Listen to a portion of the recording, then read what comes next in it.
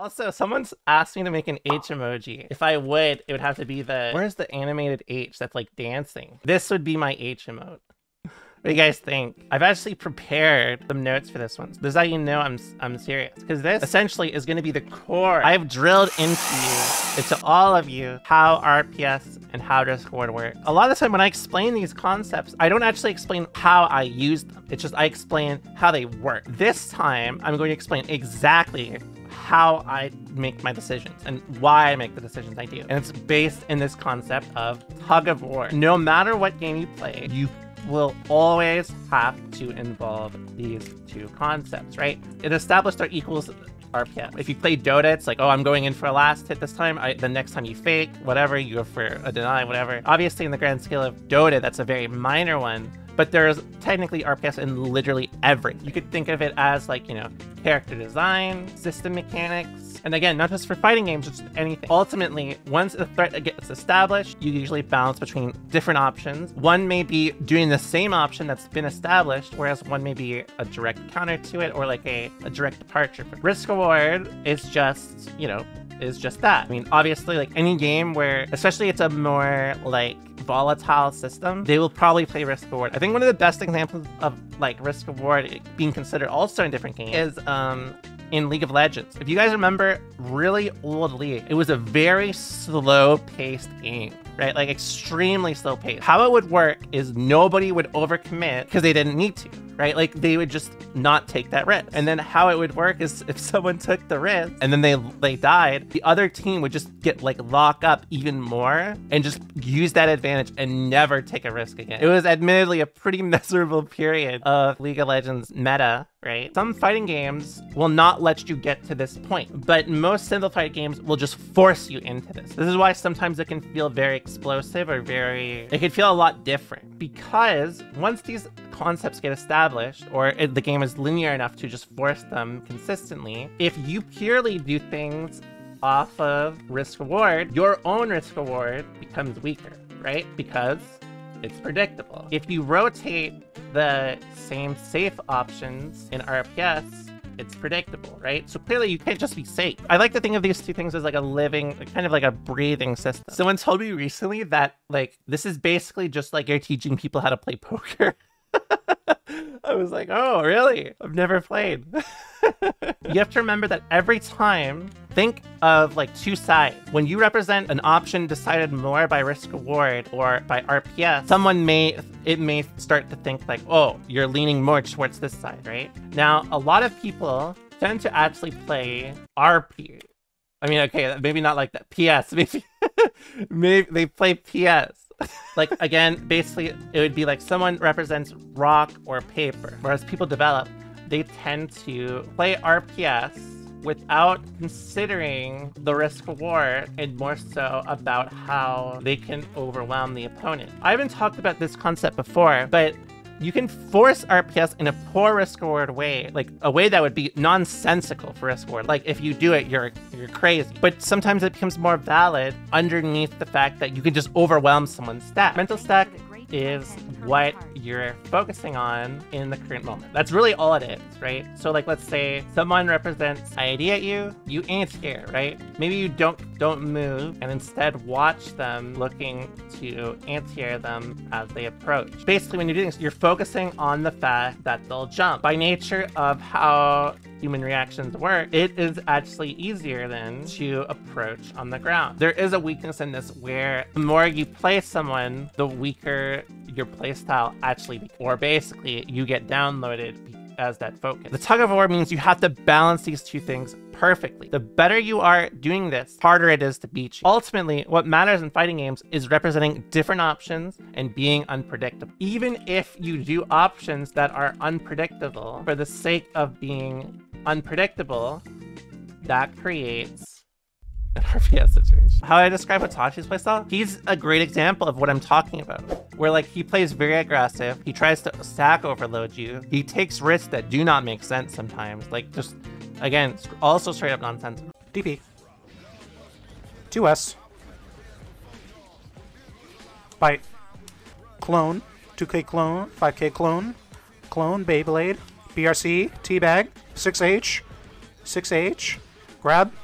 GG's. But it works because he uses the threat of risk reward on you after he does it. And it's why people cannot emulate Hitachi very well. He has a very unique playstyle. His philosophy of how he approaches the game and mine are nothing alike. But under this concept that I'm talking about, we would both be in this category of doing Tug of War, right? Every person's playstyle is unique. Your preferences and your decision making is going to be unique to you, right? Like, you're not going to mash when I mash. You're not going to block when I block. It's just a lot of people tend to like, they have this like weird idea that more simplistic games do not promote individuality in fighting games, which is not true. That's just straight up a lie. Because like inherently in any game you play, you're not gonna escape the fact that you play the game unique, right? And it's gonna be based on your experiences, what you value, right? So, yeah, masturbate, yeah, oh, funny. This situation is terrible.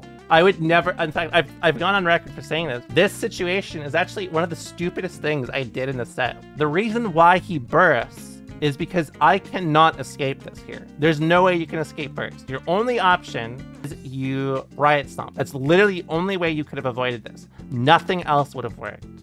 The only reason why I did this was because no one has ever done this to Marlon. I can tell you that with 100% confidence. And especially in Exert, no one did this to Marlon. This was a good example of just being unpredictable for the sake of being unpredictable. I took a poor risk and it worked, right? But considering the context, right? They got stunned and I win the game off of it. I've never done this since.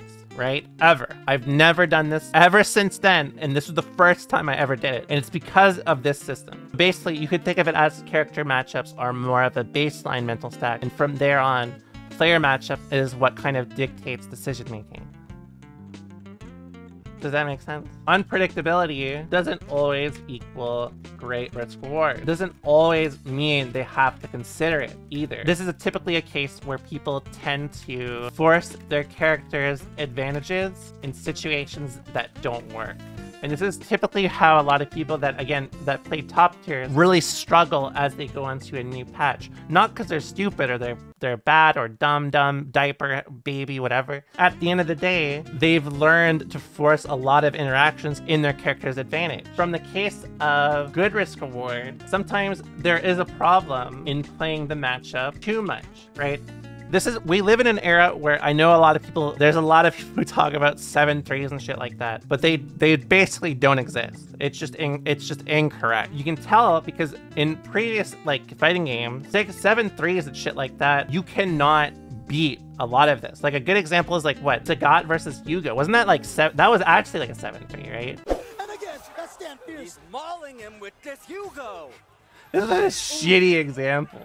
This is like the one where he gets shit on. But what about the more uneven matchups? The ones so cursed they're forbidden to be spoken of in public. The matchups that hide under your bed. The ones with broken hitboxes. This is actually how every Strive player talks about matchups. That keep... He's dead.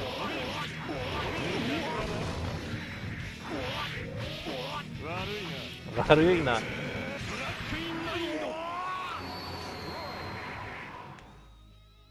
And you know what's crazy? Nobody ever said some shit like this is like 8-2. And in fact, like, Order Soul could still kill Zato. It's just, you know, not a good matchup. I love the noise, the old noise. If this is 7-3, how the hell are there 8-2s in Strive?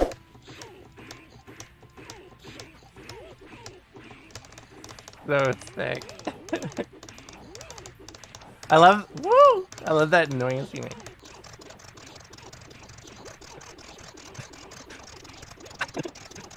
That combo was a minute and 30 seconds. A lot of the ways that like older matchups were defined are not defined in the same way. You know what I mean? For a lot of good reasons. I'm not gonna lie, I'm lost now. To be honest, I don't even remember why I can't even remember why I was putting on that matchup video, but that shit was probably good. Oh, yeah, I remember what I was talking about. So it's what a lot of people tend to do, and this is actually related to what I was discussing, where there's a problem playing the matchup too much, where some people also like will decide how they should play based on their character's strengths rather than their opponent's character's strength. There's a very big difference between doing that. Like, Not even close. And typically the worst risk reward is actually involving using your character's strength. If you're only playing into your character's strengths, unless your character is doing this, I mean, there's interaction. There's gonna be a weakness. No matter what, each option you represent is something that can be used against you. And in fact, I'm gonna hit you guys with the homework for this time. So this time, I'm gonna have you guys kind of write down your rank. What I want you to do is to go into a set, represent a strong RPS option for your character. If they don't adapt to your option, keep forcing it until they do. Recognize that when you show these options, your opponent should adapt. If you're the type of like person that's like, oh, so scruffy, I don't like this dude, stinky, bad player. When your option doesn't work, you should consider less about that and more think of it from the lens of when you do something, it's expected that they learn. If they don't learn, that's a plus. If they do, then you move on to the next thing. Try to be more aware of representing different options and be respectful of how your opponent adapts. It is expected that they adapt, okay? How do I submit this? I have a channel in my Discord that's called Homework. And now I'm gonna also say, is it okay if I show your homework on stream? Yes or no? Write down notes, check them in between sets. If you wanna kind of write down like how they play, whatever, I think that could be very good. Maybe a Google form could be good for this. Am I gonna give you a bad grade if you don't turn in? Yes. And I'm gonna send you to jail too. I'm sending you to Cali jail. Crime, did not do their homework. Yes. Fucking yes. I'm so proud of that statement. Adapting is RPS. Will they adapt or will they not? That is true. That's literally what I just taught you. All of this was just to say that. So next time, what I'm gonna do, I'm gonna go over people's homework on stream, and I wanna kind of show off like how these things can work. And of course, like I will say, and I'm not ashamed to admit this. Actually, I'm a little ashamed to admit this, but I am a little out of touch with the beginner experience because it's been so long since I had been a beginner. Like it's sometimes seeing that and like being able to understand how you guys are learning helps me teach you better, but also I can make lessons out of it and kind of show like, oh, this is where you may have went wrong. Maybe think about it this way, you know, things like that. It's more of a coaching session on your fundamental approach rather than your gameplay approach, which I think is much more important. I guess, honestly, if you want to view it a little more systematically, you could think of it as like risk reward is more of the passive threat or the passive concept, whereas RPS is a lot more active. They work together, but usually when you use one, it will lead into you sacrificing it over the other. That topic is very, very advanced. Like there's a reason why I've drilled into people what RPS and risk reward is. Because honestly, before I made videos, people didn't really talk about that stuff. That's that. I am gonna put Shadow of Rome, banana peel.